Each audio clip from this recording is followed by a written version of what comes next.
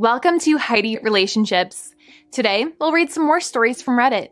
But before we start, I would really appreciate if you could subscribe to the channel, like the video if you enjoyed it, and maybe leave a comment down below. That would help the channel a lot. Thank you very much in advance. The first one is titled, Me, 33M. With my wife, 33F, of 9 years, she cheated, and I'm gone. Here is the short version of the last 7 months. Happily married, no kids, both professionals. My job requires a good bit of travel, which is not a big deal since her job forces her to work 80+ hours a week. We are both very busy, but her much more than me. A few things didn't add up last September, so based on the advice on Reddit, the investigating began.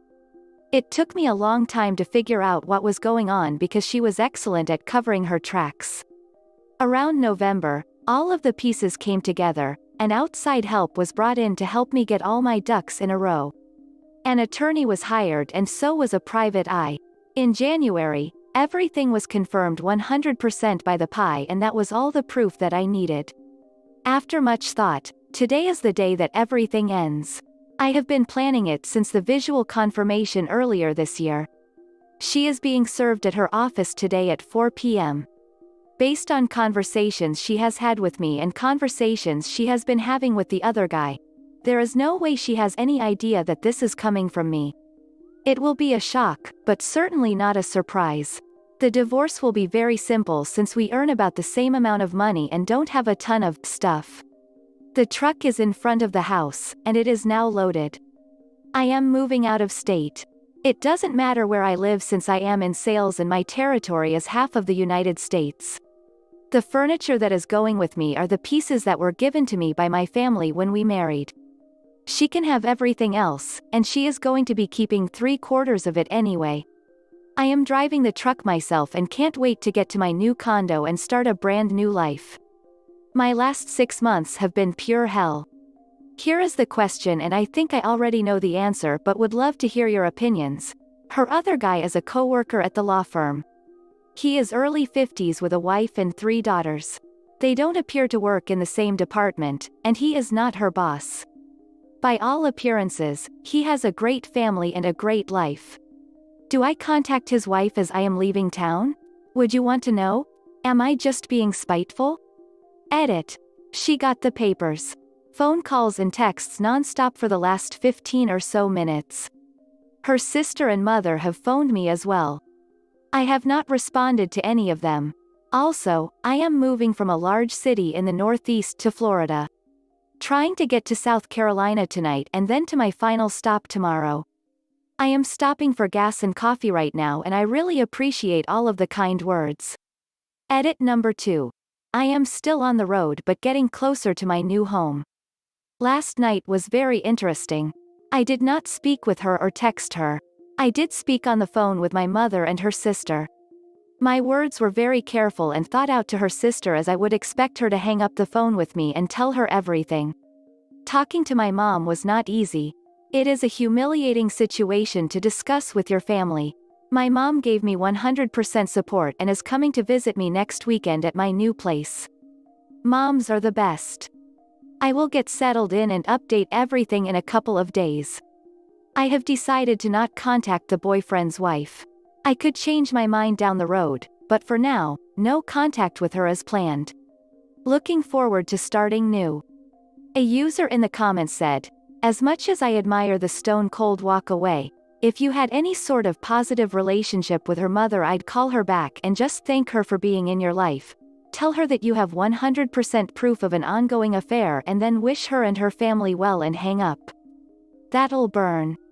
Another user said, hell, yeah you do. The wife deserves to know, just like you deserve to know what kind of person you were married to. Dawn. T looks at this as you are breaking a marriage up. They did that. They own it. I would hate to be in a situation where I thought I was putting all my efforts into a loving and loyal relationship, all the while I was getting screwed over. Tell her. The next one is titled, Update, Me, 33M. With my wife, 33F, of 9 years, she cheated, and I'm gone. I got into my new place Friday evening and got unpacked and settled in on Saturday. It is very strange to be starting over again, but it is the right thing to do. Thank you for all of your encouragement and your questions. Here are some answers. There was never a response by me to my soon-to-be ex-wife. Her calls and texts went unanswered, and they eventually stopped yesterday morning. The last one she sent said that she will sign the papers and grant me the divorce. Wow, thanks. There was some conversation between her sister and me. We had a brief guarded phone call Thursday night and then a long and very helpful follow-up on Saturday. While she wants to protect her sister, she understands exactly why I did what I did and does not blame me for it. After the call, there doesn't seem to be any hostility towards me, and I am grateful for that. Based upon many of your suggestions, the other guy's wife will have to remain in the dark from me. Leaving the situation for me means not staying involved. Now, if she called me up and wanted to know what was going on, I would tell her everything. No hesitation at all. Here is the hard part. How did I catch her? Last summer, there were some subtle changes in her behavior, and each one of these by itself is no biggie, but as a group they bothered me. She started drinking more. It went from 1 drink of wine once a week to nearly every night. There were a couple of times where she lost her cool over little things that tend to happen in life. Blowing up at a waitress, guy on the metro, kid at Chipotle, etc. She was never like that before. There was a night where she yelled at her parents on the phone and hung up on them, which was way out of character for her. But here is the one that set this all in motion. At a wedding last fall, one of our college friends was there and recently divorced. The friend was lonely and feeling terrible about herself. My wife suggested that someone should sleep with her to get her confidence back and that she was all right with it if it was me. Needless to say, I was stunned and would never do anything like that. That night while lying in bed, the only reason that I could think of to make her say that was that she was fooling around and looking for a way to ease her guilt. And I was right. It just took me a while to piece together what was going on. As stated earlier, the guy is an older man who works for the same firm as her. For a while, they were meeting during the day at different hotels around town. When I was out of town, she was hosting him in our home. They used our guest bedroom, which did not occur to me for almost 6 weeks. After establishing how they communicated, burner phone, hidden in her car, and where they were meeting, our house mostly, it was easy for me to gather all the evidence that would make it easy for me to file papers. Thank you to a lawyer and a private eye. With a PI, you can hear and see everything in graphic detail. There were a lot of tears shed by me when confronted with the blunt reality of what was happening and what we are being said about me to him and what was happening in my own home. However, as many of you have pointed out, she is the one in the wrong, and I can hold my head up high knowing that I did the right thing. Oh well, I hope that answers some questions. The next one is titled, I, 24M. Made out with my girlfriend's, 22F, friend. I feel horrible and I don't know what I should do now. My girlfriend and I have been together for 2 years. We have our ups and downs, but there is no doubt in my mind that she's the one for me. I messed up big time though. A few days ago, an acquaintance of mine sent me a snap of herself at 1 a.m. I had no idea why that girl did that. I barely even knew her. Anyway, naturally my girlfriend didn't like this, and she understandably flipped out and accused me of cheating on her. At first, I tried explaining to her that I have no idea what's going on or why this girl was sending me snaps at 1 a.m. But I was upset that she was accusing me of cheating even though I hadn't done anything yet. So, I handled the situation terribly. I got mad at her even though after I calmed down I realized that she had every right to doubt me considering the situation. Anyway, she was so upset she ended up kicking me out of the apartment. So, I went to my friend's place to spend the night there. My friend was having a little get-together at his place with some of our friends that night. There were like 7 people already there, including one of my girlfriend's best friends. When I got there, she started talking to me. I guess she was 7th wheeling before I got there, and I kinda, after a lot of drinks, ended up venting to her about what had just happened and also other stuff that I had been going through, which turned into her also venting to me about things that have been happening to her. The conversation got really deep and emotional. We were drunk and upset, not excuses, and one thing led to another and we kinda made out. It lasted a few minutes but then I stopped it and went to sleep. The next day I talked to my girlfriend about the girl on Snap again and I explained that I barely know this girl and have no idea why she'd send me that. My girlfriend did some snooping and some asking around but finally believed me. She said she'd take my word that there is nothing going on between me and that girl on Snap as long as I block her, which I did. So, I feel like if I tell her what happened with her friend she's 100% gonna be convinced that I cheated on her before. Not to mention that her friend, the one that I made out with, is begging me not to tell my girlfriend what happened. She says she was really drunk and lonely and didn't mean for it to happen. I really don't know what to do here, guys. I feel like crap for doing what I did and hiding it. I've never cheated on anyone before, and I never thought I'd ever do something like that. I definitely screwed up here, but I'm wondering if anyone has any advice for me on how I can fix this mess. Thanks in advance. A user in the comments said, "Come clean. Your soon-to-be ex-girlfriend deserves to know. Not only does she deserve to know that you cheated on her, but she also deserves to know that her so-called best friend stabbed her in the back. Tell her everything and let her make her own decision on if or how to move forward." Another user said, "This sounds awfully vindictive to me, and whether she's the one for you, or not, this is not an action that indicates respect. Tell her, because she'll find out anyway. You don't want to be a cheater and a liar. Also, not for nothing, you're more worried about this making her think that you cheated on her with Snapchat girl than you are about the fact that you actually cheated on her with her friend. You think that she won't break up with you for one incident of cheating but two would end it? Come on now." The next one is titled, Update. I, 24M. Made out with my girlfriend's, 22F, friend. I feel horrible and I don't know what I should do now.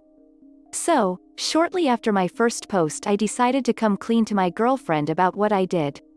But before doing that I had to get concrete evidence that I wasn't lying to her about the girl on Snap because I knew she'd have a hard time believing that I was actually telling the truth about that considering everything that happened. We've got a mutual friend who knows that girl and they confirmed that the girl on Snap didn't know I had a girlfriend and was just randomly shooting her shot. Not concrete evidence, but I figured it might help my credibility to have multiple people confirm that there's nothing going on with that girl. The mutual friend even told me that the girl is willing to call my girlfriend and apologize to her, but I'm worried that might not be a good idea. Anyway, my girlfriend's friend, the one I made out with, kept begging me not to tell her, but I realized that if she had made out with one of my friends I'd want to know about it. So, I told my girlfriend what happened. I told her how much I loved her and that the last thing I'd ever want to do is hurt her. I told her that I can't believe I did something like that and swore I would never do it again. She cried and threw stuff at me, hit me a few times and asked me if I was lying to her about the girl on Snap as well. I let her know that that's not the case and told her everything I mentioned earlier. She stormed out saying, "Don't talk to me anymore, we're done for good," and I spent the night crying. The next morning, she came back and said that if it truly didn't mean anything and if I swear to never do something like that again, then we could work it out and move on. She also said that she believes me when I say nothing happened with the girl on Snap. Which I have to admit, I didn't see coming. Naturally she's still pretty upset, and I know that this is gonna be a long process of rebuilding trust, but I'm willing to put in the work. All in all, it seems like everything worked out. The one negative is that my girlfriend is gonna cut her friend out of her life. She didn't like the fact that her friend didn't want me to tell her what happened. Anyway, for now I've decided to start sharing my location with her and leaving my phone unlocked and stuff like that to help rebuild trust. I'm gonna try to be a better boyfriend from now on. Thanks to everyone for making me realize that hiding something like that won't work out in the long run. The next one is titled, How Can I Get My Grandma, 91F, to Stop Bringing Up and Lamenting the Fact That I, 34M, No Longer Speak to My Lying, Cheating Dad, 62M. My grandma is an amazing person. She's 91 but sharp, healthy, and generally very pragmatic. When my parents split up when I was a baby, She actually lived with us for a while. She's always been like a mother to me. When both of my parents weren't there and I was 18, she gave me a room at her house, let me borrow her car until I got a job, let me use her cell phone, and would regularly make me meals. He is smart and wise and kind and just all around one of my 3 favorite people in the world, with my wife and daughter being the other 2. But she's got a blind spot when it comes to my dad. He's her youngest and he has done the most for her. She has gone through some financial issues, and no one has helped her as much as him. We all do help out. One of my sisters mows her lawn. I deposit money into her account every month, etc. But Dad has done the most. Oh, be fair, she has blind spots for one of my cousins and I too. She has only ever yelled at me once, and I deserved it. Was 18 and drank a 6-pack of beer, then puked on her carpet and passed out. My dad and I were once close, despite some very manipulative and controlling behavior on his part. He married Carrie, 63F, when I was 13 and she was amazing. A genuinely good person. I cannot think of anything I can criticize her on. She took on 3 stepkids and, no matter what, always treated us extremely well. He treated my dad well. I had never seen my dad so happy as when he was with her. He was convinced she was his soulmate. Carrie is giving, funny, kind, absolutely beautiful, looks 40 still and is very fit, and the best cook. Every single person in the family loves her. I remember being glad that my parents divorced so that Dad could meet Carrie. Well, a couple of years ago he met Tina, 38F. He began an affair and eventually moved out, telling Carrie that he just needed some time to think. I begged him to come clean with her and her a divorce instead of leaving her wondering WTF is going on. He wouldn't. So, I told her. And I told her that my siblings and I are here for her, always. We have kept in touch with her, and we still see her as our stepmom. My dad has continued to suck. Seemed to completely forget that my daughter exists. Failed to make his yearly trip up because of work, yet took a vacation at the same time with Tina. Followed shortly thereafter by another trip with her. Ignored my daughter's calls. Forgot our birthdays, etc. I finally told him that as long as he's with Tina, he will not have a relationship with me. My sister talks to him still, but only superficially. As a side issue, this girl is very much part of one political party. He tends to be of the other party, and since being with her, I've heard quite a bit more misogynistic and racist BS that came straight from her. He actually once said, in complete seriousness, that white men have it the hardest in our country. My grandma knows about this, and she was very disappointed in my dad at first. But now she gets in arguments with my sister and me about how he's an adult and we have to let him live his life and we can't judge him. She keeps trying to get me to speak to him again. Martyr that he is, he will opine to her that his oldest son hates him, poor him, yada yada narcissist playbook yada. We will end up arguing where I tell her my mental health has been better since cutting him off and that he deeply hurt someone I love. Not to mention my daughter who doesn't understand where the hell Grandpa disappeared to and why Grandpa won't answer her calls. I have explained this to my grandma over and over. My sister has explained it over and over. It never takes and then she guilts me because she doesn't want to die with us still not talking. Yes, she's old and anything can happen, but she's exceptionally healthy and independent. It always ends up heated and I hate it because I have never really argued with my grandma before. So, she's coming up for 2 weeks for the holiday. I know it's going to come up. Keeping in mind that this woman would give me the shirt off my back if I needed it, I need a good way to maneuver these talks. I don't want to be too firm or mean, but I cannot get into these conversations anymore. She's just so blind to his misdeeds. What do? A user in the comments said, "You don't have to argue with your grandmother. Simply say something like, 'Grandma, you know how much I love you, appreciate the wisdom of your life experience. I look forward to when I can have back the father I used to have. But until he can act like the man you raised and the man who raised me, I can't have him in my life. It's too painful.'" Another user said, "Grandma, I'm an adult, and this is my decision to protect my daughter and myself from my father's unconscionable behavior. My father made his decision and continues to hurt me and those I love. I'm glad that you accept my decision without judgment. I don't wish to discuss the matter any further. Your father's behavior isn't without consequences. He keeps choosing this woman over his son and granddaughter, refusing even to contact her. Expecting you to continue to submit her and you to this behavior is ridiculous. The next one is titled, Update How Can I, 34M, Get My Grandma, 91F, to stop lamenting the fact that I refuse to speak to my lying cheating dad, 62M. Well, I decided to try to use my sister's saying when it came up. She will say, Grandma, I love you, but you're just objectively wrong. Except that with my sister that usually ends the conversation, but it did not with me. My grandma and I have never fought in my entire life. This woman would do anything for me and has done so much, and I love her just about as much as you can love another person. But that night, we fought. We were both shouting, and my wife hid herself in her office so she wouldn't have to deal with it. She was essentially blaming my truly amazing stepmom for my dad cheating. It ended up with her saying maybe she should just go home, so I yelled at her to go home.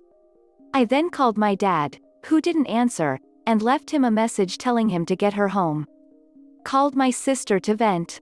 Sister talked me down, it took a while, and told me that our grandma is friggin' old and not as there as she once was, and I should go talk to her instead of cutting her out. She said that even if I got grandma to agree with me, it would essentially be forcing a 91-year-old woman to admit to herself that her son is a poss. Because of all the good she has done for me, I went and talked to her. We stayed up until 2 a.m., no shouting, and talked. I told her about some of the abusive things my dad did, and her responses were often, well, what did you do to deserve that? Same for abusive stuff he did to my sister. We ended by saying we love each other, and we need to just avoid talking about my dad. Turns out dear old dad has also convinced her that we no longer have family holidays because of me. Because I'm punishing him. My family and I only fly over to visit for either Thanksgiving or Christmas because 3 plane tickets around the holidays aren't cheap, plus there's coordinating time off work, plus I don't really want to spend vacation time on visiting my hometown twice in 2 months. So last year I was planning on coming for Christmas, but not Thanksgiving. That was the first time a family holiday didn't happen, and it's because my dad ditched the family to do some things with a client, aka screw his mistress. Since then, the family no longer does anything for the holidays, so I don't fly over. We spend both holidays now with my wife's family who lives 2 hours away because nothing is going on in my hometown. Yet he convinced her that I caused it. He convinced her that me being NC with him isn't for my mental health but to punish him. He equated his relationship with his mistress to my relationship with my wife. And she bought it. I've concluded that, at her age, nothing is going to change. Her son could murder one of her other kids and she would find a way to justify it. Just the day after I told her all the stuff he has done, she was crazy trying to buy him a nice Christmas gift and making sure it was perfect. I've just accepted that this is how she apparently is. But I feel completely different about her now. I feel like all of my memories with her are tarnished.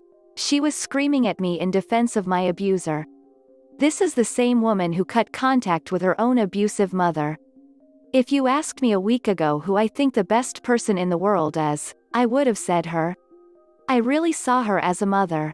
Now I can't. It's just not the same and I'm very depressed about it. My wife has been supportive, but I almost feel like I lost another parent. My mother is dead and obviously my dad, and I are NC.